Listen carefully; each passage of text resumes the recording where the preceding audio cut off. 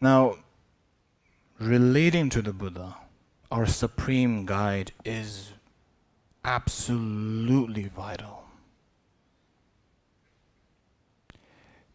As we do in the daily recollections we recite.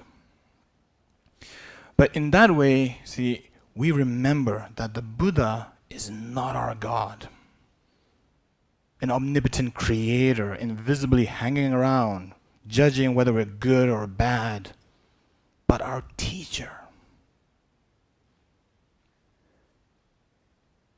In a few days in India, I was quoting the other day that the Tathagatas point the way. You yourself must make the effort. And one of the young monks were asking me, whoa, that's a cool quote. Which Lama said that? And I said, oh, this teacher, you might not know his name. What was his name? The Buddha.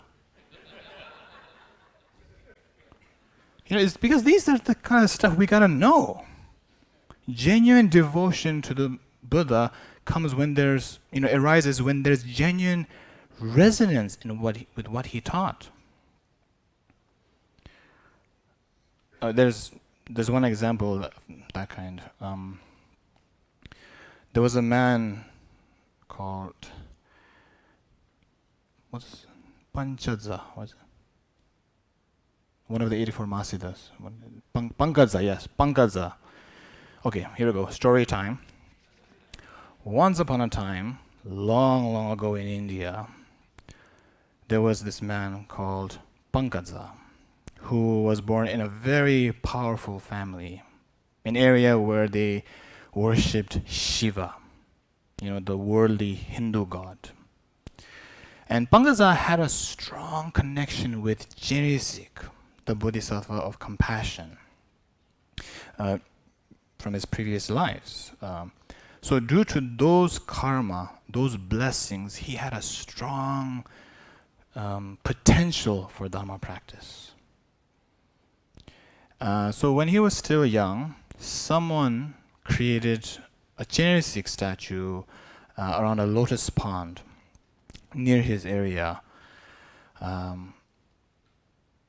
don't know who made it, some Mahasiddha passing by, I think.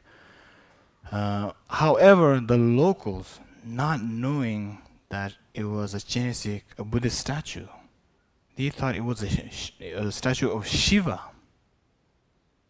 So, and the statue was very special and was consecrated and very special. So, for 12 years, every single day, 3 times a day, Pankadza made offerings to the Jenisik statue, thinking it was Shiva. So he had, offering flowers, placing flowers on the head, with strong devotion to the worldly god. Anyway, one day, who should mosey on into town but the great Nagarjuna saw this happening. So Nagarjuna decided to make his own offering. He picked up a lotus flower and casually held his hand like this or something. And then, miraculously, the Jenisik statue, picked up the flower and put it on his head. Said something like, "Cheers, bro. Let's catch up sometime and talk about emptiness and stuff." So, Pankadza saw that happen. And he was like, "What the heck, man? I've been offering you loads of flowers 3 times a day for the past 12 years. You never took one of my offerings. The only thing that developed was moss growing on your neck. This dude strides up with one lousy flower, and you pick it up and put it on your crown and start having a chat. How's that fair?" Something like that. Anyway, Jenisik replied, "Well, your actions didn't delight me because your intention wasn't pure." So something clicked in Pankadza. He immediately rushed towards Nagarjuna, prostrated to him, and respectfully asked to become his student. Then Nagarjuna taught him the real integrations of vision and conduct. He said that you cannot accomplish the spiritual path with just faith. Even with just altruism, you need to see the reality with unbiased knowledge. So just, taking that simple instruction to heart, Pangaza went back to the lotus pond in front of the Genesis statue, did the Genesis sadhana for 7 days. And just in 7 days, he attained realization.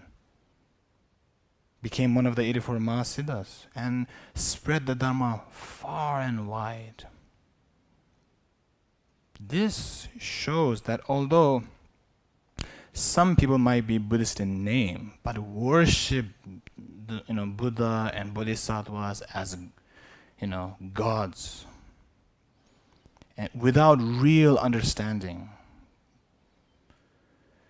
Whereas for those who have real scientific mind and develop real understanding, like Nagarjuna said, unbiased knowledge, with that we'll actually really reap the benefits of their devotion to the enlightened ones.